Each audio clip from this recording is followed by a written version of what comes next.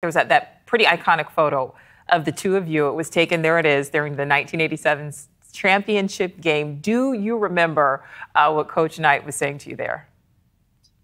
I think it was just gratitude. That's a tough one. That's a tough one to see. You know, it is. You know, it's something that obviously, as you said, you knew it was probably inevitable. But you obviously, you know, we're so close to him. He had such an impact on you. I would say that picture, we've just won a national title, so there's nobody else to play. But I'm guessing what Coach was saying, he was still asking me to get in the defensive stance. Yeah. If I remember. But it was just an honor to play for him. He taught his players. One, he loved his players. He loved his teams. But he taught all of us to be better men, not just better basketball players.